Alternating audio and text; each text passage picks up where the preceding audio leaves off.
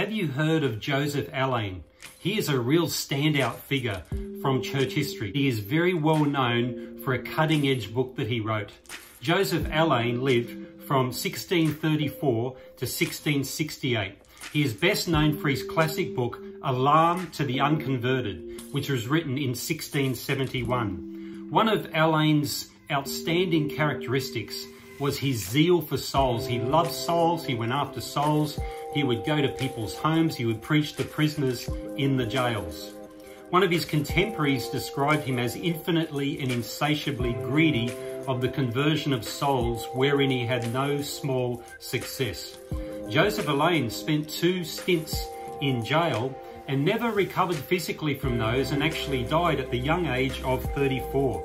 But he leaves behind such a great legacy. And I've just recently finished reading this book, Alleine to the Unconverted. I would highly recommend it. It is available online as a PDF, and it's a real soul-stirring book. One of the standout features of the book is that it is marked by earnest appeals to lost sinners to get right with God, to have their sins forgiven, to come to Jesus Christ for salvation. There's real heat and there's real passion in this book. In fact, the introduction to the book is called An Earnest Invitation to Sinners to Turn to God. And here are some of the chapter titles: Mistakes about Conversion, The Nature of Conversion, The Necessity of Conversion. Down to number 6, Directions to the Unconverted. He really speaks directly to unsaved people. And 7, The Motives to Conversion. And let's just have a look now at some of the strong appeals that Joseph Alleine made to unbelievers. He said, never think you can convert yourself. If ever you would be savingly converted, you must despair of doing it in your own strength. It is a resurrection from the dead, a new creation, a work of absolute omnipotence. Are not these out of the reach of human power? This is a supernatural work. He goes on to say, O sinner, stop here and consider. If you are a man and not a senseless block, consider.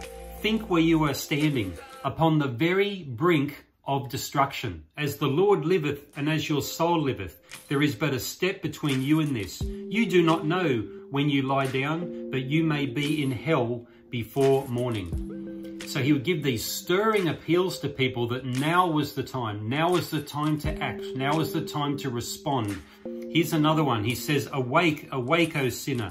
Arise and take your flight. There is but one door that you may flee by, and that is the narrow door of conversion and the new birth. So as you can see, he was very forthright and very direct in giving these challenges. However, we mustn't think that he was like that all the time. Like an Old Testament prophet, he could be very strong, but there's also some compassion there and words of hope. Have a look at this in the conclusion. He says, now the Lord Jesus stretches wide his arms to receive you. How movingly, how meltingly, how compassionately he calls. So I would highly recommend anyone out there wanting to get your soul stirred and wanting to get, really in that place of having the heart of a shepherd going after lost sheep and just doing what you can to evangelize the lost. I would encourage you to read Alleine to the Unconverted by Joseph Alleine. May God stir us all with a fresh passion for the lost and a baptism of concern for lost people who are perishing.